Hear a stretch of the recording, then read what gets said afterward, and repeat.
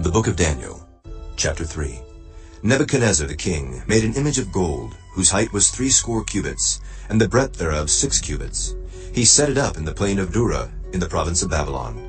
Then Nebuchadnezzar the king sent to gather together the princes, the governors, and the captains, the judges, the treasurers, the counselors, the sheriffs, and all the rulers of the provinces, to come to the dedication of the image which Nebuchadnezzar the king had set up. Then the princes, the governors, and captains, the judges, the treasurers, the counselors, the sheriffs, and all the rulers of the provinces were gathered together under the dedication of the image that Nebuchadnezzar the king had set up.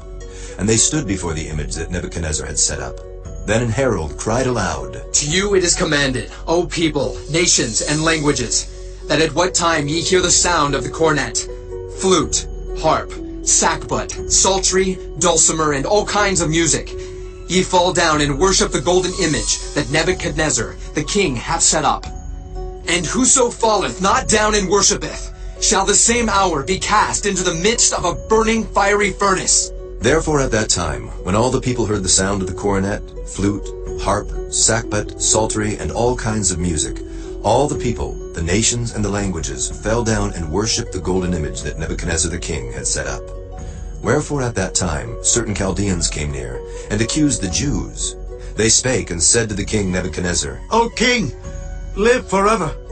Thou, O king, hast made a decree that every man that shall hear the sound of the cornet, flute, harp, sackbut, psaltery, and dulcimer, and all kinds of music, shall fall down and worship the golden image. And whoso falleth not down and worshippeth, that he should be cast into the midst of a burning fiery furnace. There are certain Jews whom thou hast set over the affairs of the province of Babylon, Shadrach, Meshach, and Abednego. These men, O king, have not regarded thee. They serve not thy gods, nor worship the golden image which thou hast set up. Then Nebuchadnezzar in his rage and fury commanded to bring Shadrach, Meshach, and Abednego. Then they brought these men before the king. Nebuchadnezzar spake and said unto them, Is it true, O Shadrach, Meshach, and Abednego? Do not ye serve my gods, nor worship the golden image which I have set up? Now if ye be ready, that at what time ye hear the sound of the cornet, flute, harp, sackbut, psaltery, and dulcimer, and all kinds of music, ye fall down and worship the image which I have made, well. But if ye worship not, ye shall be cast the same hour into the midst of a burning fiery furnace.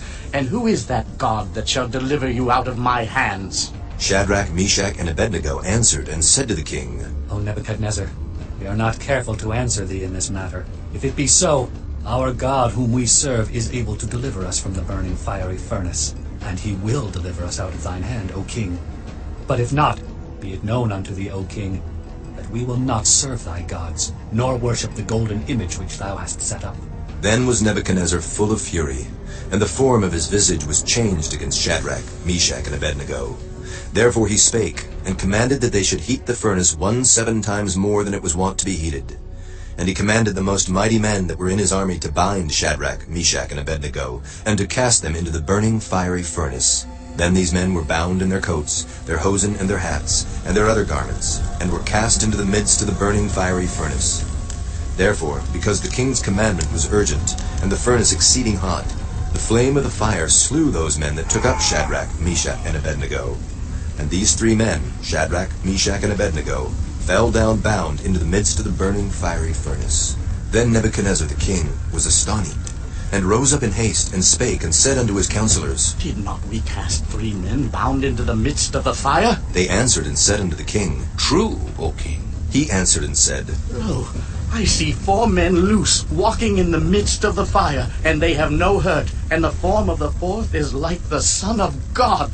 Then Nebuchadnezzar came near to the mouth of the burning fiery furnace, and spake, and said, Shadrach, Meshach, and Abednego, ye servants of the Most High God, come forth and come hither. Then Shadrach, Meshach, and Abednego came forth of the midst of the fire. And the princes, governors, and captains, and the king's counselors, being gathered together, saw these men, upon whose bodies the fire had no power, nor was an hair of their heads singed, neither were their coats changed, nor the smell of fire had passed on them. Then Nebuchadnezzar spake and said, Blessed be the God of Shadrach, Meshach, and Abednego, who hath sent his angel, and delivered his servants that trusted in him, and have changed the king's word, and yielded their bodies that they might not serve nor worship any god except their own God.